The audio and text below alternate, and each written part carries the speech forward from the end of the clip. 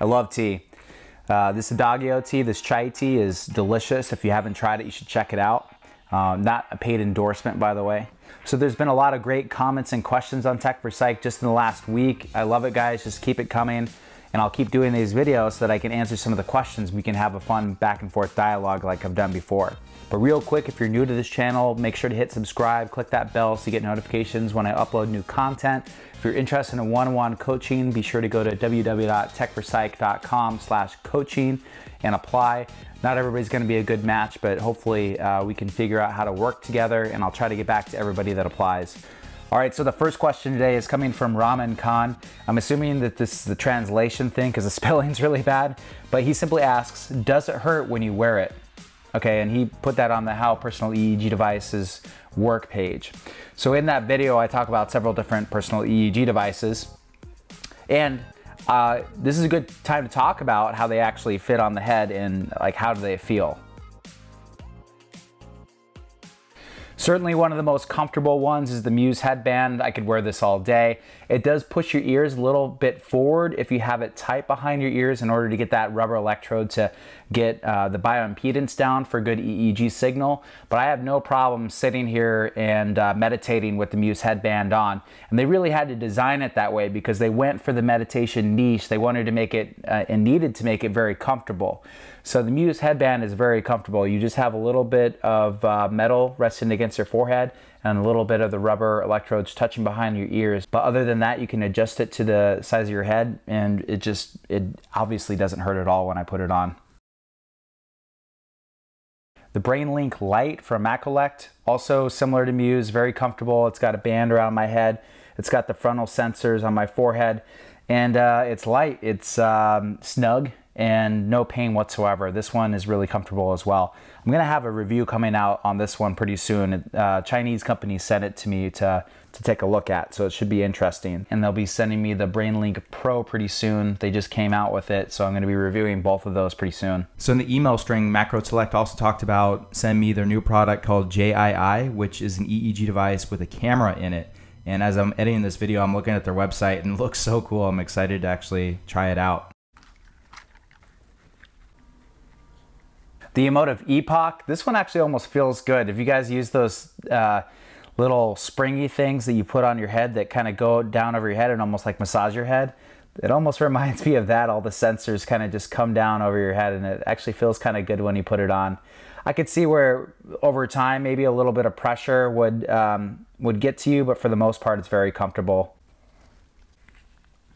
Unfortunately, I'd say the one that is probably the least comfortable is the Emotive Insight. And I understand they have to really get the sensors in there to lower the bioimpedance so they get a good EEG signal. And if you guys have seen my previous videos where I had an old Emotive Insight and they sent me a new one, the frame was a lot more tight, okay? And it's not as adjustable as the other one, so I think that partly comes into it. But I know that when I put it on my head, there's a reference electrode right here on the temporal side that kind of is resting on the bone, and the sensor is a little pointy, pushing in. And then, you know, I've kept it on my head for an extended period of time before, and it's like I take it off and there'll actually be like little dents in my skin. Not that it like hurts, but it's a little bit more uncomfortable than the others, to be completely honest. But still, I want to answer the question comprehensively, so I just want to make sure, Raman, if you think that like the devices are sending electrical impulses actually into your skin and affecting you that way, that's not what's going on here. All these devices are very passive. They're not sending any electricity into your skin or into the brain.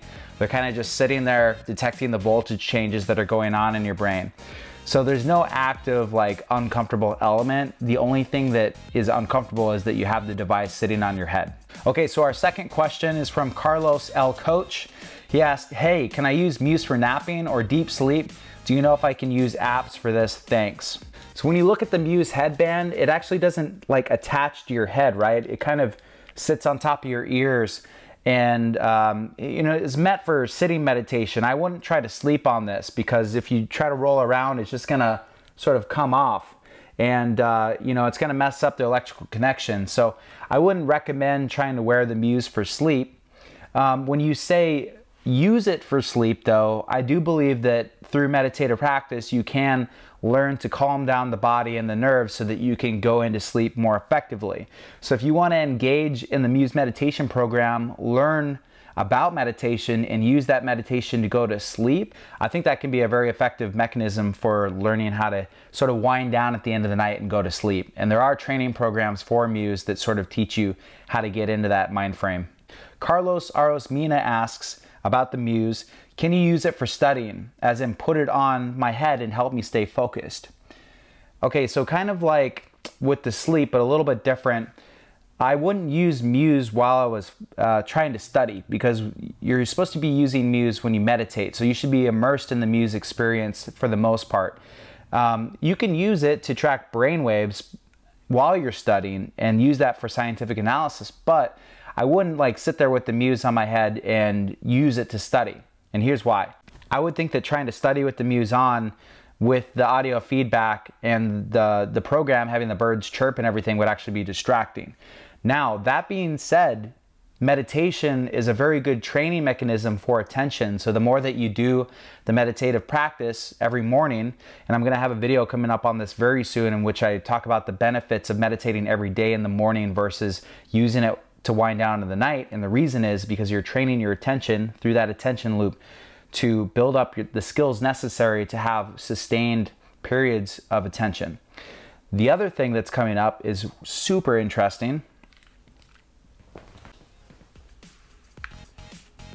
I haven't talked about this on any of my videos yet, but there's a new company called Myndlift that has taken the Muse, added an extra sensor that you plug into the back so that you can place it on any part of the head. And the reason why they're doing that is for greater EEG signal and specificity for things like attention training. And they have created this whole website and software program for treatment for things like anxiety and specifically ADHD. So that is going to be huge, and you can actually like change the different frequencies that you're targeting with neurofeedback, and it's going to make the Muse system so much more flexible. I'm so excited to do an interview with the CEO. That's going to be coming up pretty soon. I'm going to be doing a review of the system as well once I familiarize myself a little bit more with it. But it's an incredible platform these guys have created at Myndlift. And what that's going to do is allow you to use the Muse with an extra electrode and to engage in the software program where you're concentrating on a screen, and it gives you neurofeedback through the video whether you're concentrating the right way or not, and that's going to build brain circuits to increase attention, especially in people that have ADHD, and really allow you to study for longer without having to resort to things like stimulants or something like that. So there's just so much going on with these devices, and I really appreciate the questions that are coming from you guys. Please keep them coming so we can keep this dialogue going. That's pretty much all I had today. Thanks for tuning in. It's Cody Rall with Techforpsych. Talk to you again real soon.